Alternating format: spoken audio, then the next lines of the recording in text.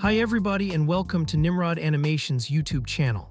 In this tutorial, I'll break down the process I use to merge custom 3D product renders into AI-generated images. I'm using Comfy UI plus Flux Dev to get a base render. It's free and gets realistic results. For this demonstration, I decided to use realistic aesthetic poses LoRA that you can find on Civit AI.com. I've picked one of the example images that I liked and copied the prompt to speed up the process. I'm using the basic Flux Dev script that can be downloaded directly from the Comfy UI examples library. Paste the prompt into the clip text area, plug a load LoRA node between the model and the clip text, and load the LoRA into the node. Hit run and repeat until you get a good result. I'm using Cinema 4D for this demonstration, but the principles are the same for every 3D package. Load the product into the scene. Add a hemisphere to cover the product backside. I aim to get a color spill from the AI-generated image into the product. That step will help with blending.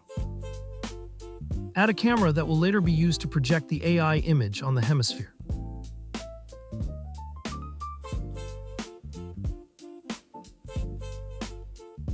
Create an incandescent material.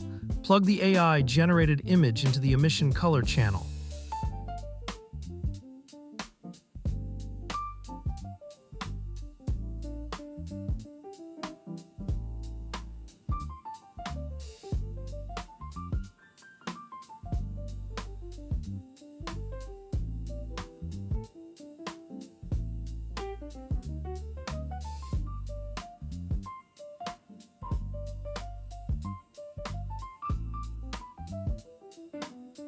Assign the material to the hemisphere. In the material settings, set the projection to camera mapping.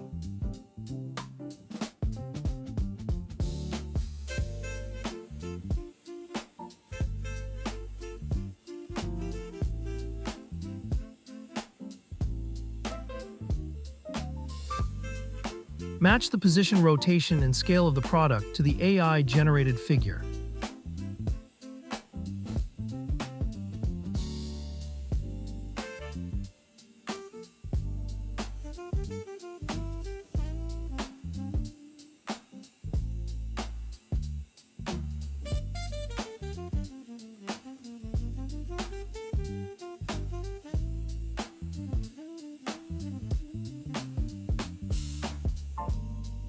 Balance the luminosity values.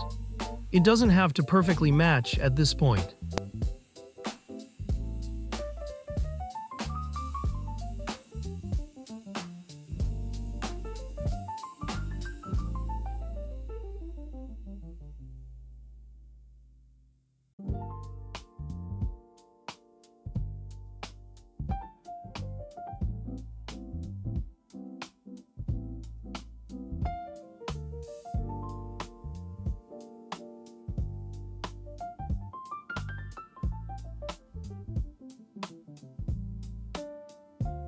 Copy the sphere and rotate it to cover the front.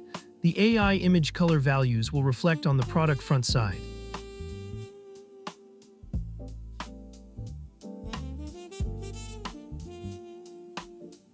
Remove the frontal sphere from camera render so it won't block the view, but still affect the product.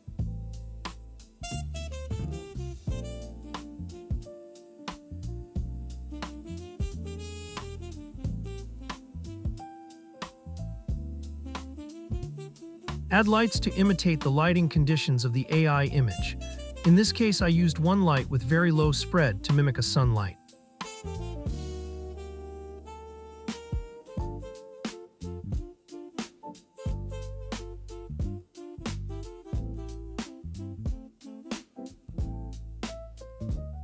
I place the light above the product and slightly to the left.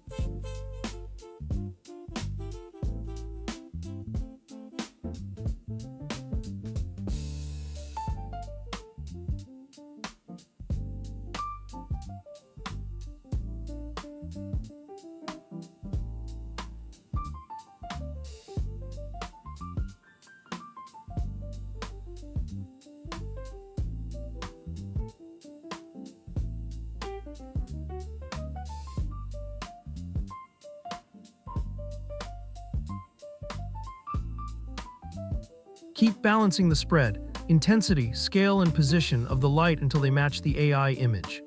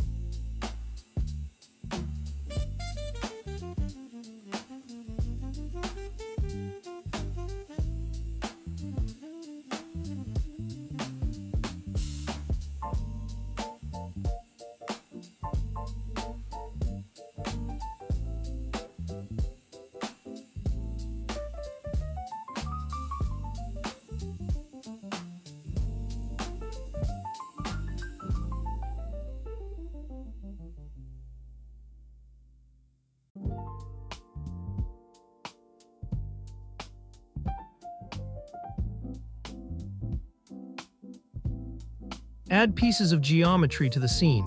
Use it to block parts of the product from rendering.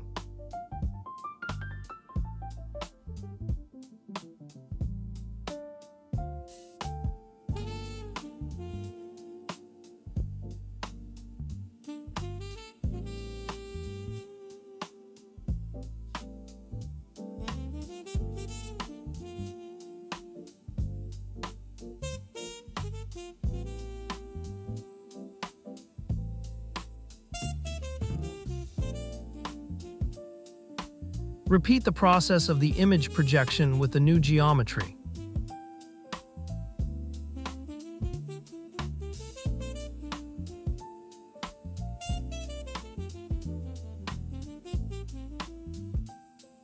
Keep adjusting the camera and geometry positions for better product stitch.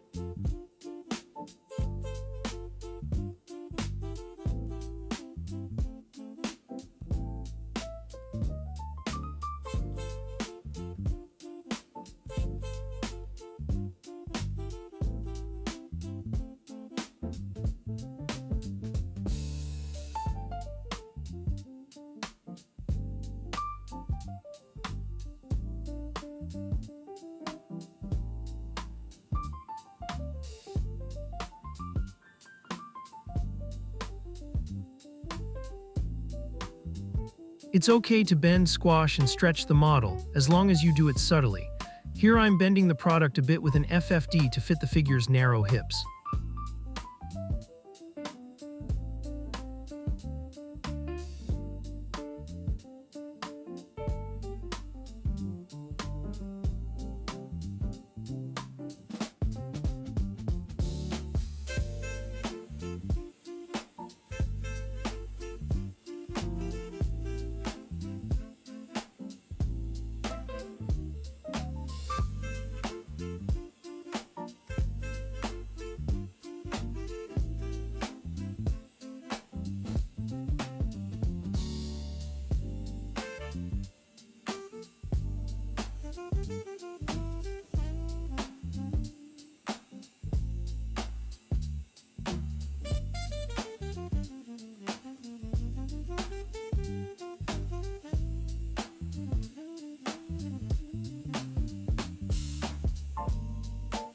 Make a new take or a render layer, depends on the 3D program. This is a good practice as I might want to go back and reiterate if I won't like the final result. When the render layer is checked on, all changes affect only the layer.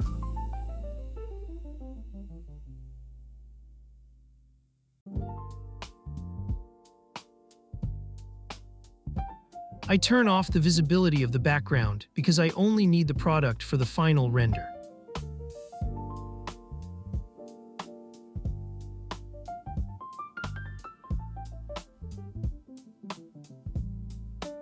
I also set the extra geometry to matte, so it hides the parts of the product behind it and removes it from the alpha channel.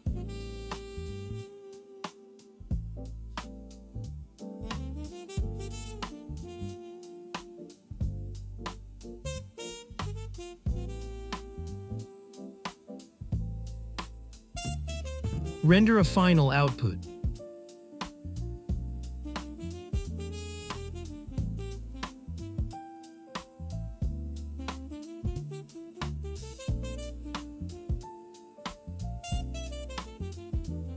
Moving to color correction and adding contact shadows. Import the AI image and the 3D product render.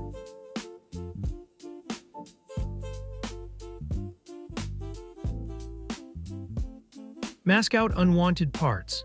In this example, I'm sampling the yellow color and using the selection as a mask to keep the fine details of the fur coat.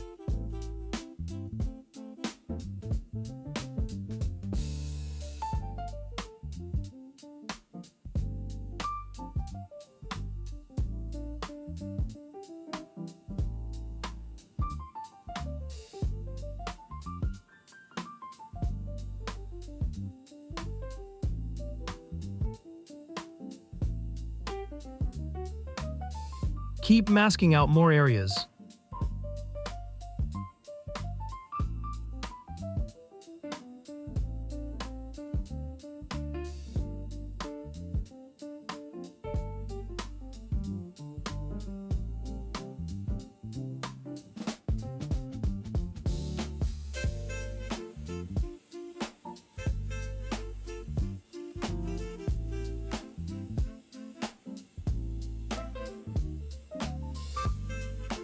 Use levels to color correct the product to match the whites and darks of the AI image in the 3D render.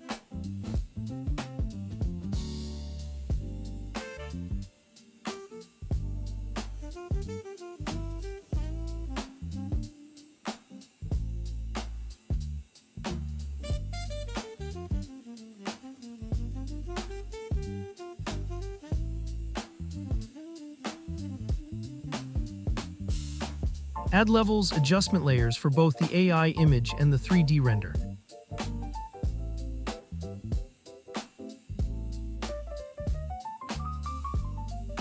Create a mask and paint in the contact shadows.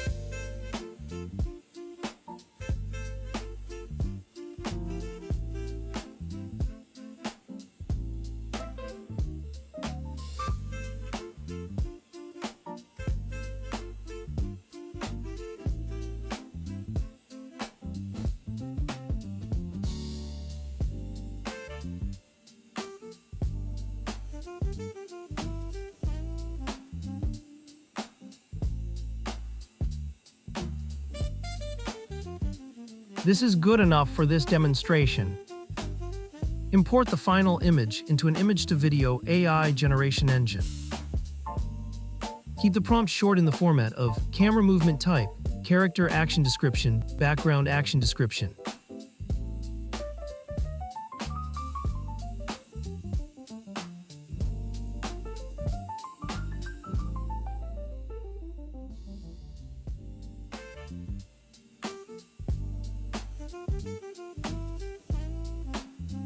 Note that this point of the process is like throwing pasta on a wall. The more you'll ask of it, the less it will do. Try running it about 5 to 10 times and pick something that you can work with. My aim was to spice up my product work with realistic images without hiring models, setting up a photo shoot, or even having a real physical product. These are the final results and the prompt I used to get them. Thanks for watching this tutorial. I hope you find it useful and informative.